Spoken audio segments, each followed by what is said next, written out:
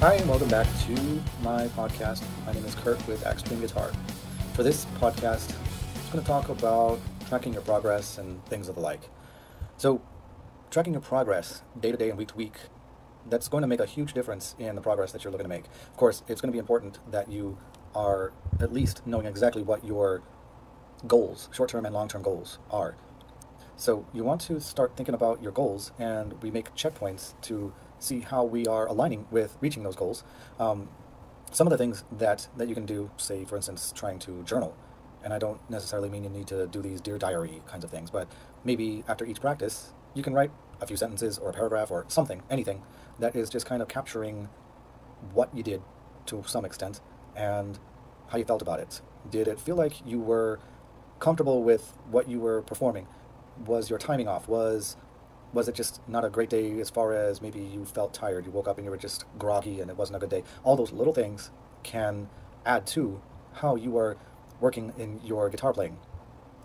So another key point is we need to make the most effective practices for you by organizing and prioritizing the things that you practice. And if you're not completely sure about how to do that, I'm here to assist in prioritizing based on what your goals are, the things that you need to learn so that you can make the most of your practice and get the quickest results for what you are trying to do with your guitar playing. I know that a lot of people that are taking the lessons are not looking to become famous musicians or professional musicians, but it would be nice to be able to reach your goals sooner than later so that you can reap the benefits of simply enjoying playing. Now, I'm not saying that you're not enjoying playing even when you're still learning to fret notes a certain way or strum a certain way or finger picking. You do find enjoyment out of it. I found enjoyment out of all of that. Even though there were times of frustration, I still found enjoyment out of it, and I wouldn't change the way that I did things. But I do know that had I had someone with me every step of the way to guide me to have more efficient practice, I would very likely be even better than what I am right now. So in addition to organizing and prioritizing your practice, you want to be consistent with your practice time. That is key. Think about it this way. You have a job, or you're in school. You have a schedule to follow. You don't just show up when you want to. Usually that's not the case. Most people have to follow a schedule. They have a boss, or they have rules for school. So in the same way, you should try to set up a schedule that you can expect every time you come to practice. This is the time that I practice. Some of you have really busy work schedules. Some of you have a lot of other things going on. And the only way to really practice is to just carve out random times. That is sometimes the only way that you can do it. Hopefully that's just a temporary thing, and that's happened to me many times. Having consistent practice time is going to give you far better results because you fall into a routine. Think about when you get up in the morning. Most people get up in the morning and they might brush their teeth and get ready for the day, and then they have breakfast, and then they get to their job. Maybe you don't do it in that same order, but you have a routine to get yourself ready. It's the same thing that you should try to do with your practice time, whether it's early in the morning, middle of the day, or late at night. Whatever works for you. Maybe you have multiple times through the day, and you're saying to yourself, I can't follow a rigid schedule. I am not that type of person. Well, you can give yourself a little more freedom to make practice time without being rigid about your schedule. Maybe you want to have multiple practices throughout the day. That's also very helpful. And it actually might even be better because there are times that your attention span is just not going to work at a certain time of the day for more than 10 or 15 minutes. And then at a different point of the day, you might be able to get a half an hour or an hour of time in. I mean, whatever the case might be, only you really know what will work for you or how you work. I can't determine that for you, but that's another point that is pretty important, is figuring out how do you learn.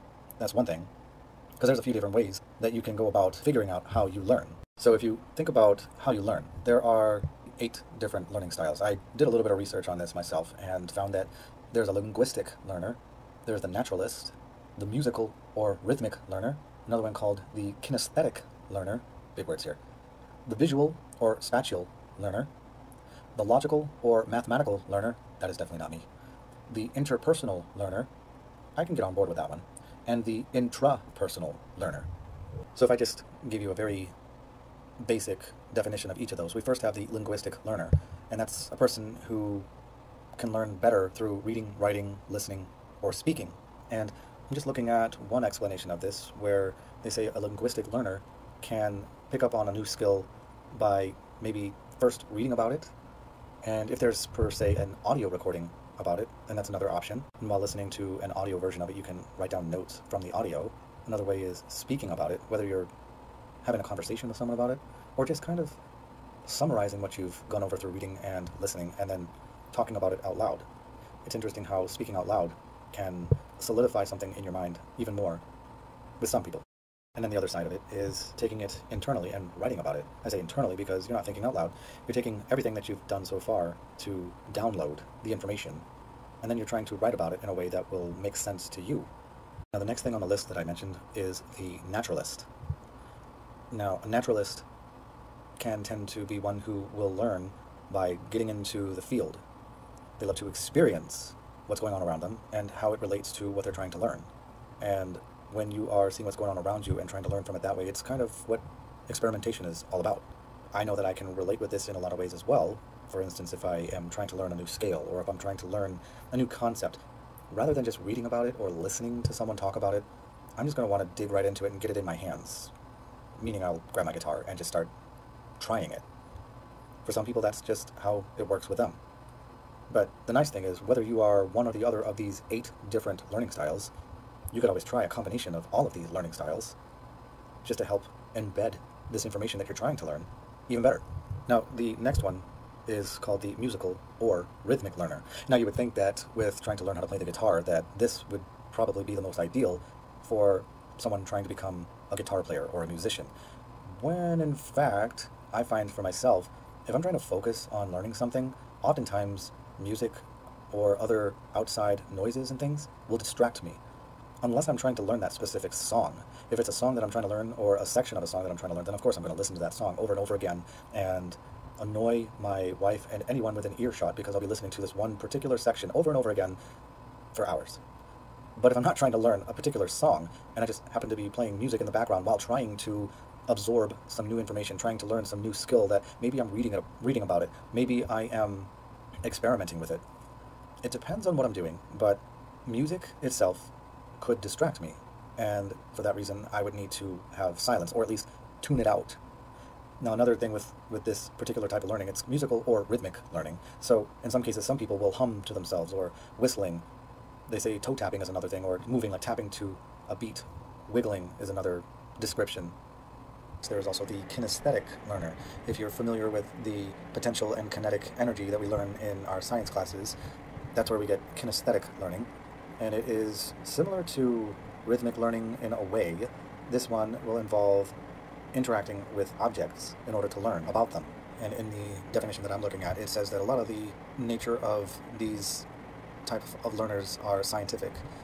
Many of the kinesthetic learners work in hands-on types of jobs. Carpentry, surgery, jewelry making, physical therapy, dancing, acting, and others of that sort. The next learner type is a visual or spatial learner. And that one is the type of learner who uses visual aids to help in the process. Now, I've certainly used this as a way of teaching as well as a way to help me learn. When I've used it in lessons, I will sometimes just create a large sheet that will have, say, for instance, a strumming pattern, and I might just simply write down in one color in big letters, and then an up in big letters just a little further away from it, maybe in a different color, and then down again in the same original color, and so on. So I might have like a down, up, down, and it's set up in such a way that it's easier for the student to visualize exactly what they need to be doing with their strumming hand while they are playing a certain chord. This has definitely been very useful in my lessons that I've given, both when I was giving guitar lessons and some years ago when I was working in the school system. So again, this is just another tool that you can use for yourself, or if you're teaching anyone, that can be useful to help remember how to do something, how to kick it off really well. This next one, I feel like I relate the least in, and that's the logical or mathematical learner. I'm not going to say that I don't relate at all, because there are certain things that I definitely can relate with, like picking up on patterns, relationships and patterns to things, but numbers and equations have never been a strong point for me. When I teach the pentatonic scale, for instance, or the major scale, I am very much into learning patterns. I see the shapes, and I can associate the pattern and break up the full pentatonic or major scale a lot easier looking at it in that way. And then over time, I can bridge the gaps so that they're not just separate patterns, they're just one whole piece. But it has been very helpful to me to be able to show others patterns in this way, whether you call it the C pattern, the A pattern, the G pattern, the E, and the D patterns, or you're calling it pattern 1, 2, 3, 4, or 5. That's really not as important as simply the basic concept of finding patterns and labeling them. A logical and mathematical learner wants to categorize things, compartmentalize. To a great degree, many of us, we are programmed to think this way to some level. And the next two, I would say that similarly to many of these on the list, I can relate with. There's the interpersonal learner, meaning that you like to learn things working with others. You can relate with others through stories or working in a team or a group to pick up on a concept. You can compare your ideas with someone else, and when you're in the middle of doing something like that, it gives you the opportunity to see how someone else does it so that you can get a different perspective and try it out in a different way than what you originally came out with. In contrast to the interpersonal learner, there's the intrapersonal learner. This person or this type of learner prefers to learn on their own. I personally can say that there are times when learning interpersonally works really well for me, and sometimes I'll learn interpersonally and then I want to take it and then work intrapersonally on my own, analyze it, pick it apart, try it out more, see what made sense about it to me, chew on it a little while. And then there are certainly times when I'm going to learn a new concept without having anyone around and just take the intrapersonal learner style, and at some later point, then I can compare it to what other people are doing with it.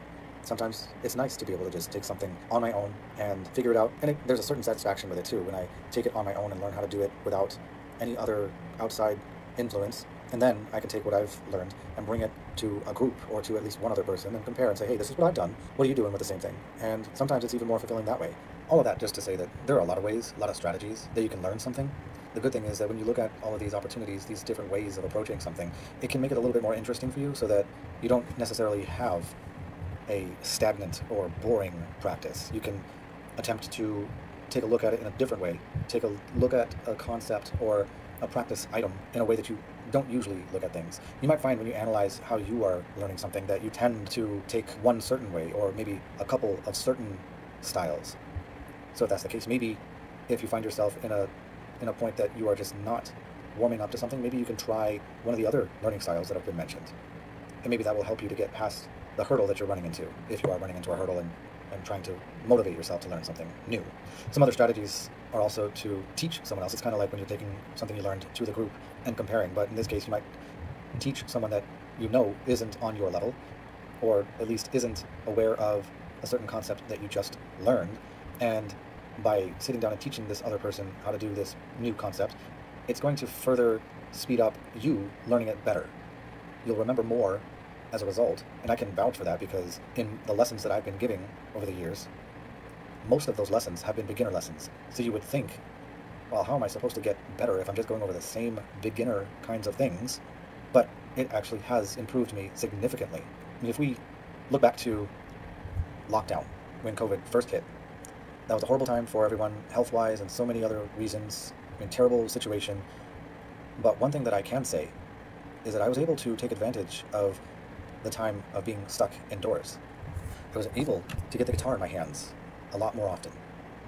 My family and I were stuck indoors. The kids were taking classes from their laptop computers. I was working from my laptop all day long. I was working more since I was home, ironically, because I don't have a commute. We're all at home. So there was a whole different dynamic going on. But COVID happened, and we're home, and I'm finding more time available, maybe little micro practices in between things that I can pick up the guitar. I could sit it up right next to me, get some work things done, take care of a meeting, take care of some other notes or whatever needs to be done, and then I can pick up my guitar as I'm thinking about something and just pick away at something, strum away at something for 5, 10, 15, 20 minutes. I was able to get the guitar in my hand on a daily basis, which was huge because prior to that, it was only a few times a week, typically, that I was able to fit the time in. On top of that, because everyone else was stuck at home too, there were a lot of people looking for online lessons. So I ended up with a huge influx of online lessons, which was additional time of the guitar in my hands. So I mean, it was longer days of work, but I was doing what I enjoyed. And pretty quickly I was beginning to see that the guitar was on my mind constantly. I was thinking about the lessons that were coming up, thinking about exercises that I could create, things that I could do to challenge myself and my students. So in essence, you could say the world served up lemons. So what do you do then? Grab the tequila and make some shots. Actually, I'm just kidding. Maybe. So what are some ways that you can help yourself get more practice in if you can't get the guitar in your hands all the time? There are ways that you can practice without the guitar. I mean, people joke around when they say that I'm going to be air guitaring, I'm a professional air guitarist. Well, ironically, air guitar can help I mean, it makes a difference if you have some idea of what you're doing on the guitar. It doesn't have to be a lot, but some. And then you can imagine yourself playing a song.